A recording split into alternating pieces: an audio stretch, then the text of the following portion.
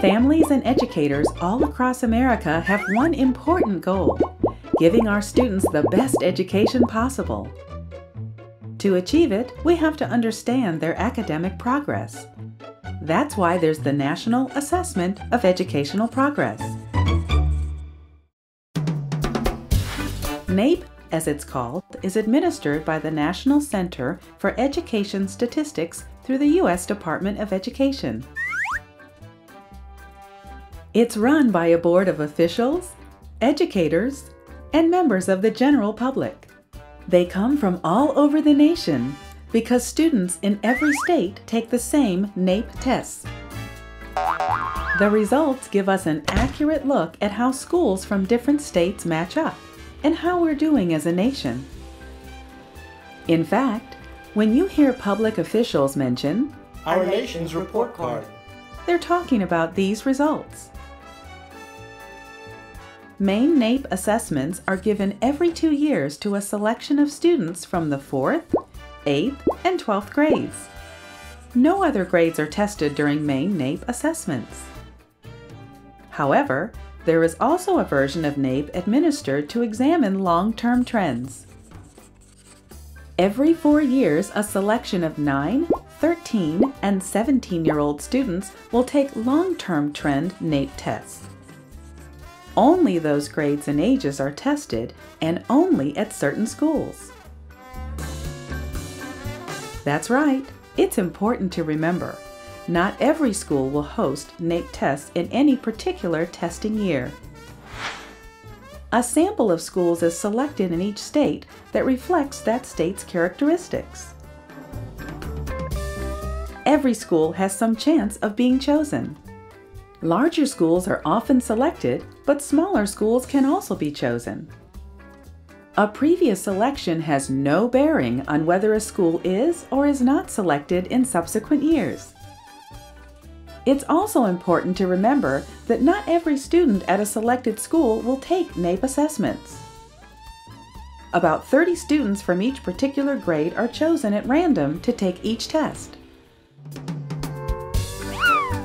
By the year 2017, all subjects will be tested via personal computers or other devices.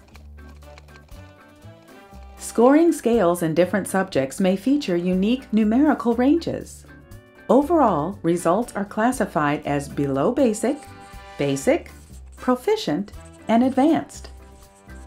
Although these terms may be used by some states, they are defined differently by NAEP. NCES develops all the questions for its tests. After questions are created, they are examined critically for content and bias. There is also extensive pilot testing to ensure fairness and accuracy. The goal is to make the assessment process as accurate as possible.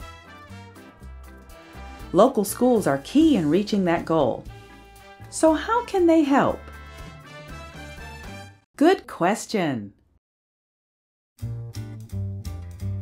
Each school principal will designate a school coordinator. The school coordinator will work with a field coordinator from the NAEP assessment team throughout the process. The assessment team arrives early on test day.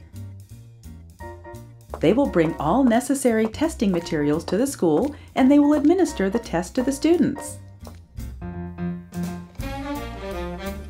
When testing is complete, assessment team members will remove the testing material and submit all student answers for scoring. Since NAEP assessments measure national and state trends, student data and individual school data are not collected. Student performance on these tests has no bearing on that student's academic advancement. NAEP scores are certified by Congress as well as the U.S. Department of Education. An online NAEP Data Explorer, or NDE, is useful if you want to search for performance of a particular state or jurisdiction.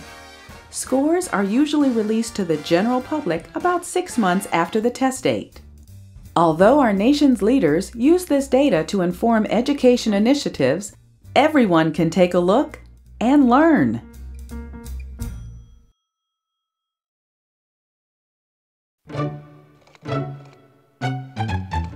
When you're measuring what the students of our nation know and can do, it takes cooperation from everyone in the country, no matter the size of the state or school.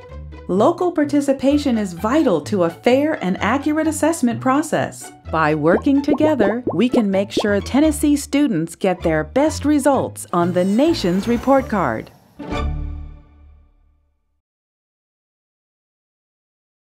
To learn more and to see actual questions used on previous NAEP tests, visit us at nationsreportcard.gov.